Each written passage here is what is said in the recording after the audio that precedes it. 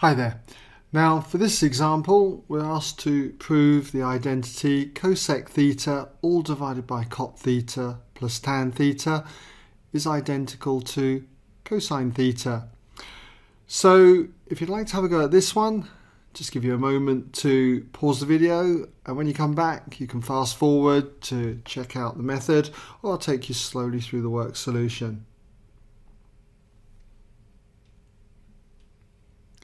Okay, welcome back then if you had a go.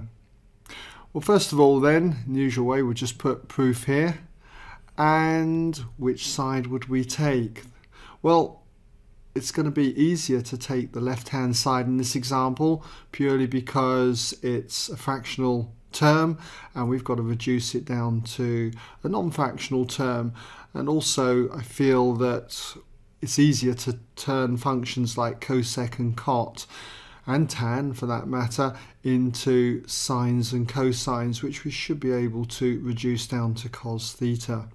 So we'll start with the left hand side here. So we've got cosec of theta all divided by cot theta plus tan theta. So what's this going to be identical to?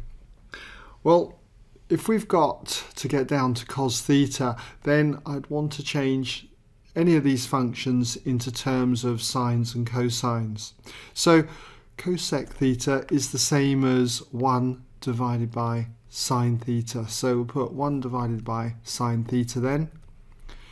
And all of this is divided by, and for cot theta, well, that's cos theta over sine theta.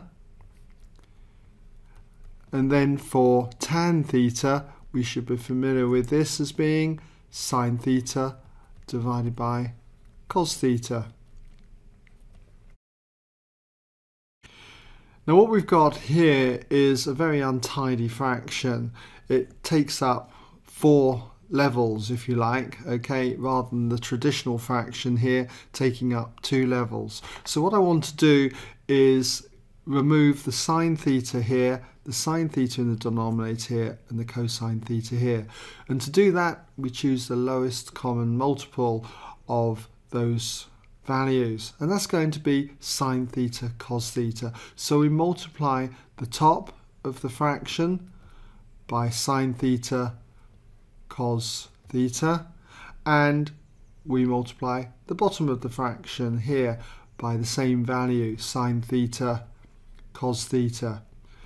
So multiplying top and bottom of the fraction by a value like this is the same as multiplying by 1, so it's not going to change the value of this, just the appearance. And so what we get then is that 1 over sine theta multiplied by sine theta cos theta gives us just cos theta, because these two signs cancel out. So we get cosine of theta, and this is all divided by, so we've got 2 terms here. Multiply this first term with sine theta cos theta. The sine thetas cancel, just leaving me with cos theta times another cos theta. So that'd be cos squared theta. And for this term, if we multiply this with sine theta cos theta, the cosine thetas cancel, just leaving me with sine theta times that sine theta, which will be plus sine squared theta. And we should be familiar with the fact that cos squared theta plus sine squared theta is identical to 1. So we've got cos theta divided by 1, which is clearly cosine of theta. And there we go. Okay.